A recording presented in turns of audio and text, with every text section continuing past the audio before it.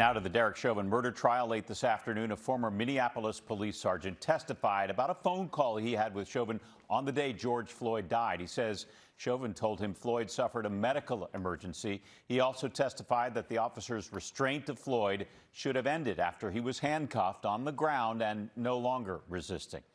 And this morning, Floyd's girlfriend took the stand, giving emotional testimony. Courtney Batey-Ross recounted the first time she met Floyd when he was working as a security guard. She talked about a kind gesture from Floyd when she was having a bad day. He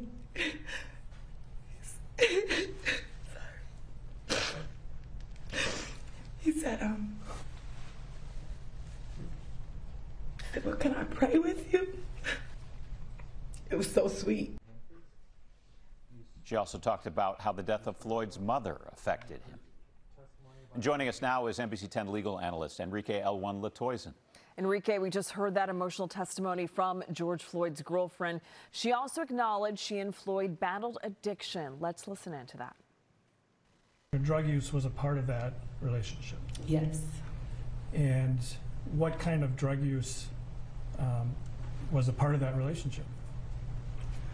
Floyd and I both suffered with opioid addiction. And Enrique, the defense made Floyd's drug use an issue during their opening statement. We heard that. So why would the prosecution ask about it?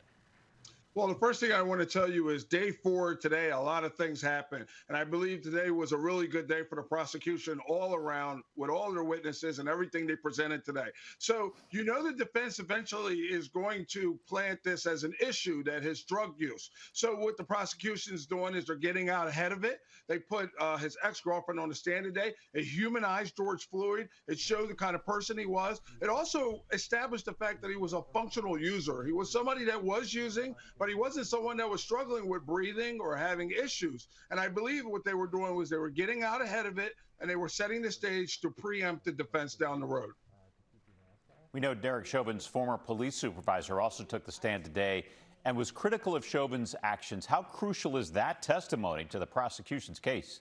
Well, this was huge testimony today for the prosecution. The defense has already alleged in their opening statement that the officer was following his training. And this supervisor, who was in charge of training and things of that nature, who was an expert on this, testified to that it's very important that an officer maintains his critical thinking and that they do over and over again reassess the situation. And that was the important part, reassessing the situation, to say that even if George Floyd at some point was resisting, at the point that he's no longer resisting, he's no longer breathing, he no longer has a pulse, this is time to reassess the situation and to maybe not use that restraint at that point because the situation has changed.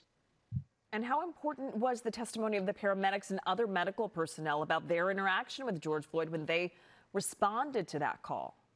I believe the prosecution hit a home run with these testimony from these witnesses here, because what they said was when they arrived, they had already assessed the fact that he was dead, that George Floyd had no pulse, that no blood was pumping through his heart at that point. And this is what they observed when they came upon it. See, the defense in this matter is basically saying that, Mr. Floyd was in some sort of like twilight state, that he wasn't dead, but that he wasn't exactly alive.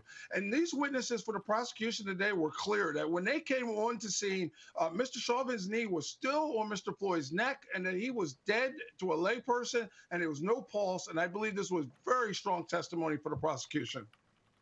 All right, NBC 10 legal analyst Enrique L1 Latoison, thanks as always for your insight. We appreciate it. See you soon.